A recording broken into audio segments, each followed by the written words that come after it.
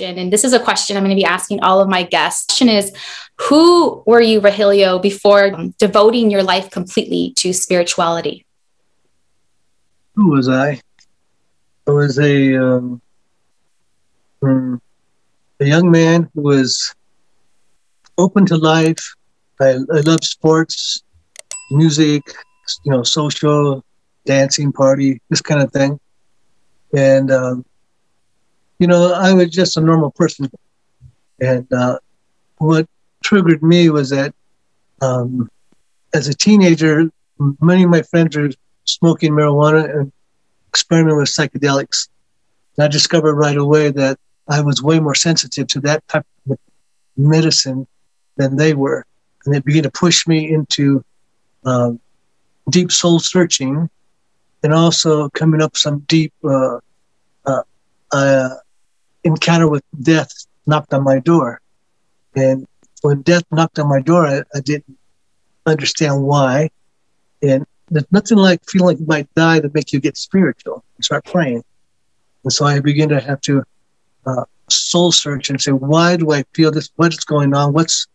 And begin to delve into my psychology to understand what I was bringing through, kind of the primal impulse, vulnerability and fear that it opened up into me to make me have to confront the mystery of the unknown. And that by praying and by willingly choosing to push myself into vision quest experiences, it made me have to pray to get through that and make contact with my higher destiny, the higher powers that that started to connect with me. So it was through suffering. It was not suffering, but it was through confronting my fear and having to. And I didn't know I had any fear. That was a surprising thing to me because I didn't think I had fear. But when I opened up, and all of a sudden losing my grip on the 3D, that was an unexpected experience for me. When everybody else was having fun, that I had to go soul search and begin to talk to the spirit that got me. And like I said before, nothing like praying because you think you could die and make you have to connect spiritually.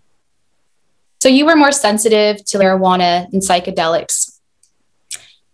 Does that mean out-of-body experiences, or like you were more like behind the veil than everyone else? What did that feel like energetically? Well, in the beginning, I was just uncertain as to why I was more sensitive. So I began to explore that by myself and to begin to soul search. And it was I had some very powerful revelations given to me. And as a young person, 16 years old, I had a full-on Kundalini awakening, and it just kind of ripped right up my spine. I stopped my head, hit the sky. It came down as fireworks, like a rainbow fireworks coming down around me. That was my first cosmic conscious experience. But I had stumbled on other supernatural experiences.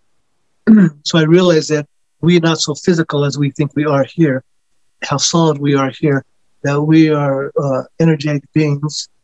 And I just began to, also I was young and trying to understand just my own self-awareness was not that aware yet. So I was having experiences, but I didn't know how to make sense of it. I didn't have the questions. I just was experiencing and encountering things that, for the most part, I put away until I turned 21. And that's when I had my awakening at 21. That was also triggered.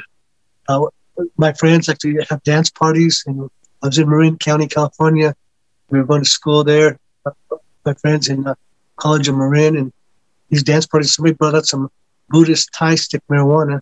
It was very, very strong, and everybody smoked it, and it kind of wiped everybody out. One hit was like so strong. Yeah. I remember I had a fog in my mind, and my mind extended outside of my head, not in front of me. I could perceive this fog in front of me. And I said, I want to see through this fog. I want to clear my mind. I want to see through this fog. And then a beam of light penetrated the fog, hit me in the center of the brain, opened up my mind, and then my master began to speak to me. He said, it's time for you to wake up, remember, and learn. And that surprised me that here he popped in on me, because I didn't know that about him before that. And then I had a flashback of all these experiences I had as a teenager that I had totally forgotten. They were like dreams that couldn't contain the memory of them. And also they flooded back on me, and I realized, oh my God, I've been sleepwalking all this time. They alienated my friends who they didn't care about any of that. They wanted the music and social and this kind of thing, because I was saying that's all illusionary, but there's something bigger going on. And I found myself very alone and going through a dark night of the soul.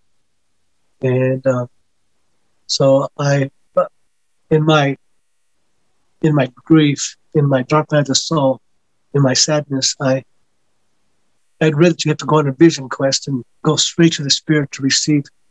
And so I did. I prayed very, very powerfully. And for 3 nights I prayed and I cried, asking for guidance and help. And the 4th day came, and all my obsession and all my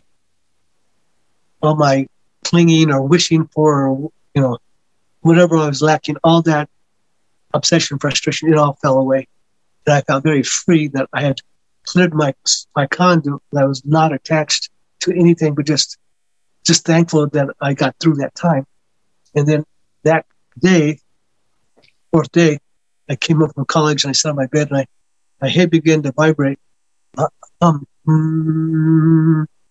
And my head began to hum, and a blue light came out of my forehead and spun a big blue spiral in the room. And then a white cloud came through the wall and merged with and came back to my mind's eye. That was like when my first jolt with this awakening. And then the next day, I came from college, sat on my bed, my mind's blank, no thought. And I had a spontaneous vision. It was a white cloud appeared to me. And then the white cloud became a vision screen. And I began to see people that I was close to. And I was in the future. And then I saw me in the other part of my apartment. Like I see you right now. I was there in the future. And then I bilocated from here, observing me there. And I went into the future. And then I would gauge the future. And I was going back and forth between in this present moment versus the future, which was the present moment. I went back and forth between these two perspectives. And it kind of jolted me because a lot was happening that kind of knocked me off balance with all the situation that was unfolding. And as it knocked me off balance, I began to lose my focus, my center balance. And I pulled myself out of it. And it was enough that I knew that I needed to leave California and go find myself, or leave college and go find myself somewhere in nature.